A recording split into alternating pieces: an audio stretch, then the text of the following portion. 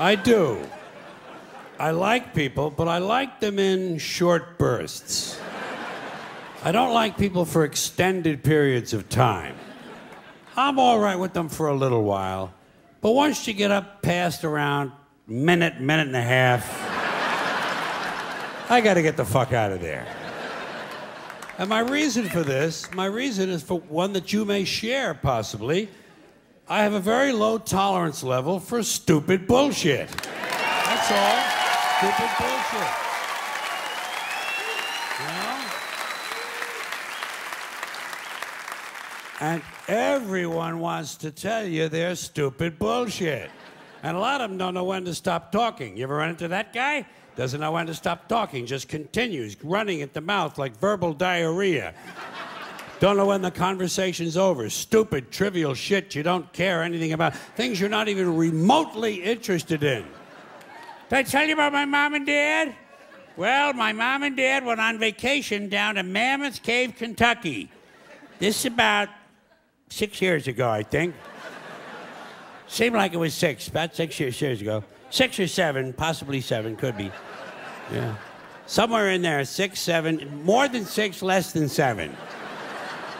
Let's call it 6.5. So my mom and dad went on vacation to Mammoth Cave, Kentucky, and my dad found a big rock. What he thought was a big rock, turns out it was a dinosaur turd. A petrified dinosaur turd, 27-pounder. You know, now that I think of it, it might have been 8 years ago. That would have been close to Y2K, wouldn't it? Remember Y2K? Whatever happened? Everybody's all worried about that. Nothing ever happened. Big fuss. Nothing ever happened. You know? God, that's strange, you know?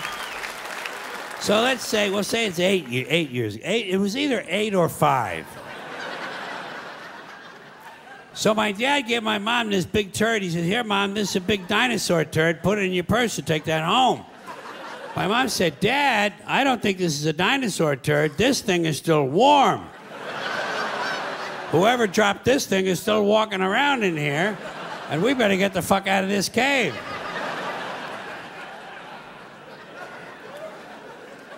9 years ago. 9. I know it was 9 because my wife was pregnant with our first boy, Mahmoud ibn El Said ben Salam. And he's 10 now. Or is he? He's 11. Maybe he's 11. He's either 11 or 5. But while all this is going on, you're searching through your mind for something graceful and diplomatic you can say to bring the conversation to a close. And all I can ever come up with is, "Shut the fuck up! Shut the fuck up! Shut the fuck up! Shut the fuck up!"